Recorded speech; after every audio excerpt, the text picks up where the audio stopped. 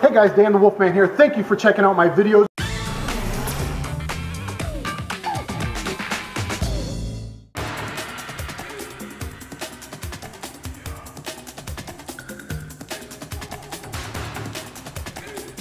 Hey guys, I'm Dan the Wolfman here, and I am the head grappling coach at T-Rex Gym.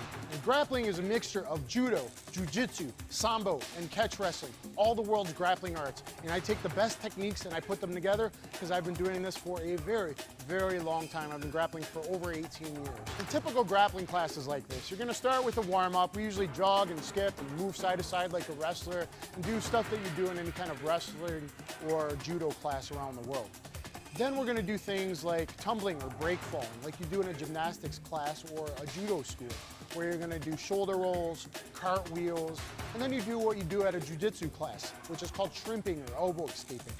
Various kinds of exercises to warm up the body, including specific, sport-specific stretches like sprawling, and then exercises like sit-outs you would use in wrestling to escape from bottom, stand-ups, and basically just a well-blended mixture of different exercises and stretches to warm up the body in the first 15 minutes of class, just to get going so you don't have any injuries.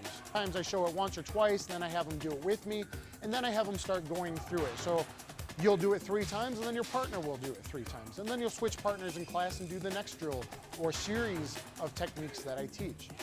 Right now, I have them doing 2 drills. One's a top positional drill, learning the different positions of grappling, starting in the full guard, passing in a half guard, and then in a side mount or side control. We do a submission from there called a top wrist lock. Then we slide the knee across the belly and go in a mount. Then we go in a low mount, what's called a double grapevine in wrestling. We go in a high mount position, and sometimes the guy crosses his arms up. We do a submission that most jiu-jitsu people don't know. I call it the pretzel twist or the labellian. Then we go into S-mount position. We do 5 submissions from there. Then we take the back and we put a chokehold on the person. That's just one drill, but I teach 7 submissions in that one drill at the beginner level. Then we also do a drill from our back or the guard position, where we pop up and we try to sweep them with what's called a hip bump sweep. From there we go to the Kimura or the double wrist lock. If someone's good though, they might defend it and hide their arm inside the leg. So then you try to sweep them again. If they don't get swept, they defend that, we switch off and go to a guillotine choke. And then you will learn how to get back to your feet, because that's important in grappling, whether you're at a grappling tournament, in a mixed martial arts fight, or whether for self-defense. I'm ranked in a system that's a mixture of judo, jiu-jitsu, sambo, and catch wrestling, and I've actually been doing them a mixture of all my whole lifetime. So I do a whole lot of submissions, especially from catch wrestling, that most people don't know. So it's a lot of fun because basically you can learn something new each week, and you have to drill it and drill it and drill it and get a lot of muscle memory down.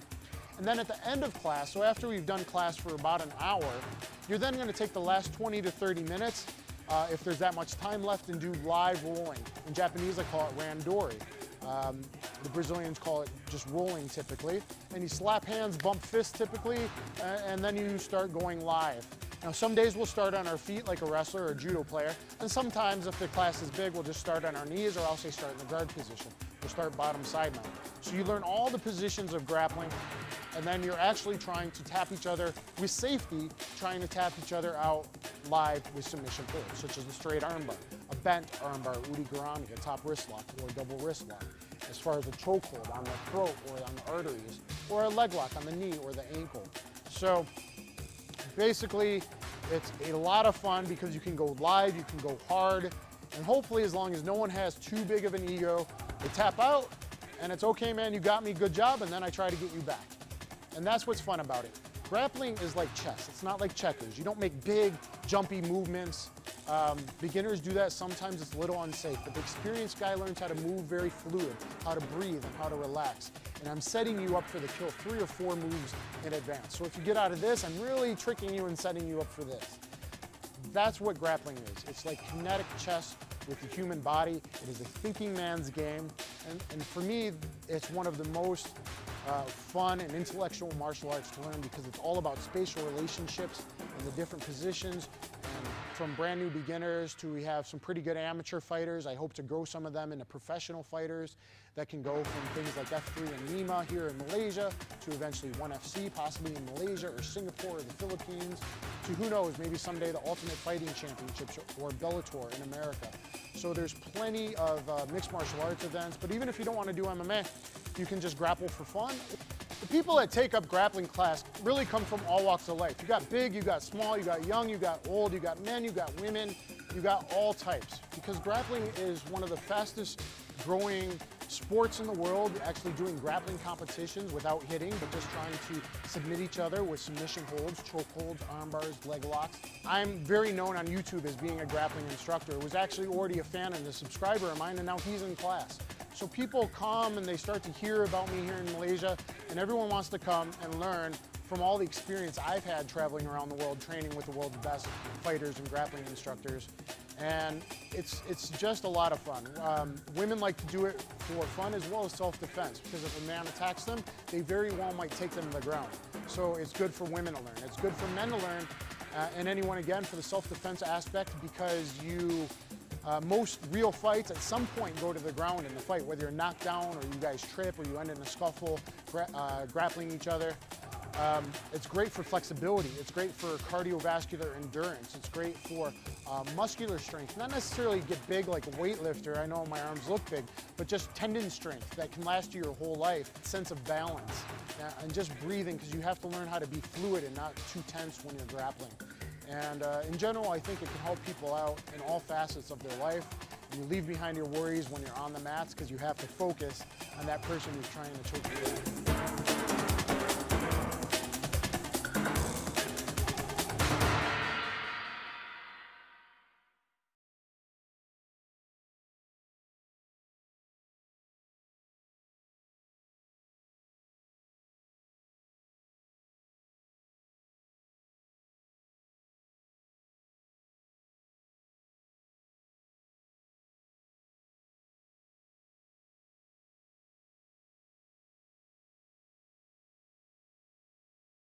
Hey guys, Dan the Wolfman here. Thank you for checking out my videos.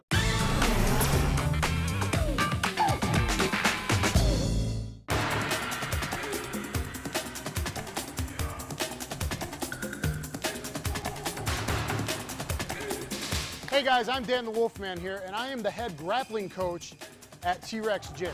And grappling is a mixture of judo, jiu-jitsu, sambo, and catch wrestling, all the world's grappling arts. And I take the best techniques and I put them together, because I've been doing this for a very, very long time. I've been grappling for over 18 years.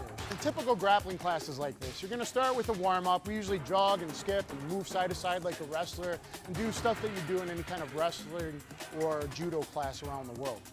Then we're gonna do things like tumbling or break falling, like you do in a gymnastics class or a judo school, where you're gonna do shoulder rolls, cartwheels, and then you do what you do at a jiu-jitsu class, which is called shrimping or elbow escaping. Various kinds of exercises to warm up the body, including sport-specific stretches like sprawling, and then exercises like sit-outs you would use in wrestling to escape from bottom, stand-ups, and basically just a well-blended mixture of different exercises and stretches to warm up the body in the first 15 minutes of class, just to get going so you don't have any injuries. Sometimes I show it once or twice, then I have them do it with me, and then I have them start going through it. So you'll do it 3 times, and then your partner will do it 3 times. And then you'll switch partners in class and do the next drill or series of techniques that I teach. Right now, I have them doing 2 drills. One's a top positional drill, learning the different positions of grappling, starting in the full guard, passing in a half guard, and then in a side mount or side control. We do a submission from there called a top wrist lock. Then we slide the knee across the belly and go in a mount. Then we go in a low mount, what's called a double grapevine in wrestling. We go in a high mount position, and sometimes the guy crosses his arms up. We do a submission that most jiu-jitsu people don't know. I call it the pretzel twist or the labellian. Then we go into S-mount position. We do 5 submissions from there. Then we take the back and we put a chokehold on the person. That's just one drill, but I teach 7 submissions in that one drill at the beginner level.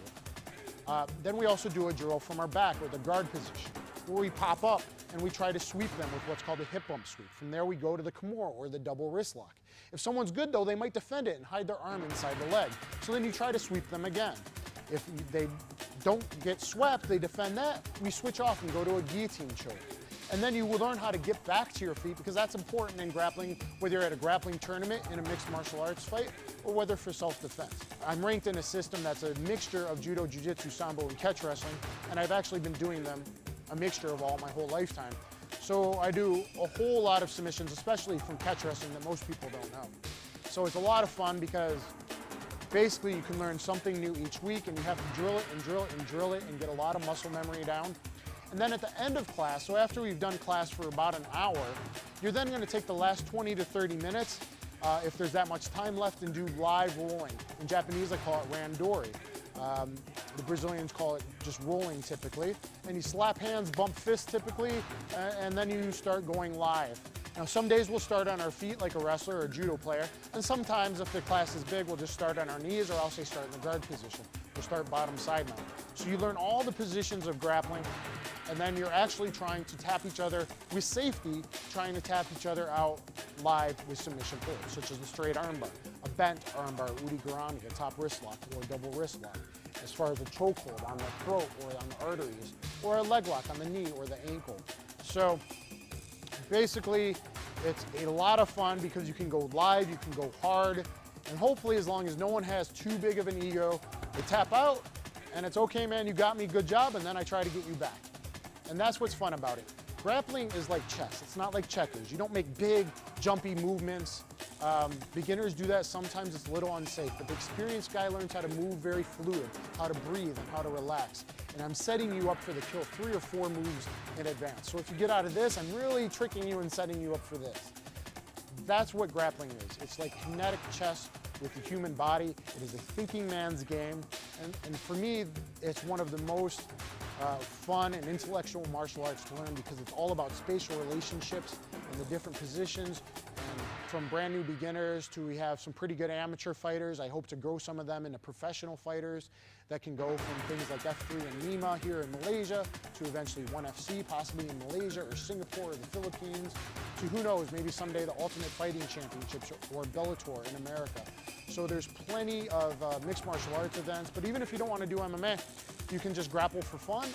The people that take up grappling class really come from all walks of life. You got big, you got small, you got young, you got old, you got men, you got women, you got all types. Because grappling is one of the fastest growing sports in the world, actually doing grappling competitions without hitting, but just trying to submit each other with submission holds, choke holds, arm bars, leg locks. I'm very known on YouTube as being a grappling instructor. I was actually already a fan and a subscriber of mine, and now he's in class. So people come and they start to hear about me here in Malaysia, and everyone wants to come and learn from all the experience I've had traveling around the world, training with the world's best fighters and grappling instructors. And it's just a lot of fun. Women like to do it for fun as well as self-defense, because if a man attacks them, they very well might take them to the ground. So it's good for women to learn. It's good for men to learn, and anyone, again, for the self-defense aspect, because most real fights at some point go to the ground in the fight, whether you're knocked down or you guys trip or you end in a scuffle, grappling each other.